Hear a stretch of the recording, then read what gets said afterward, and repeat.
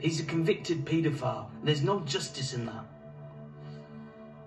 The charity Muslim Women's Network UK are supporting Mr B's cause to the government.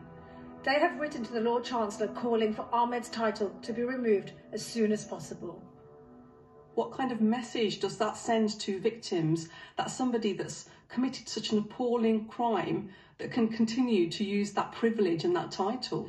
I do believe that he could use the title for influence. He's well known. So once he's completed his sentence, he could go up and down the country, speak at events, use that title for influence. Also, if he goes abroad and speaks in Pakistan, for example, we need to break the link between him and the House of Lords and the Queen, because people will continue to associate him with those things and privilege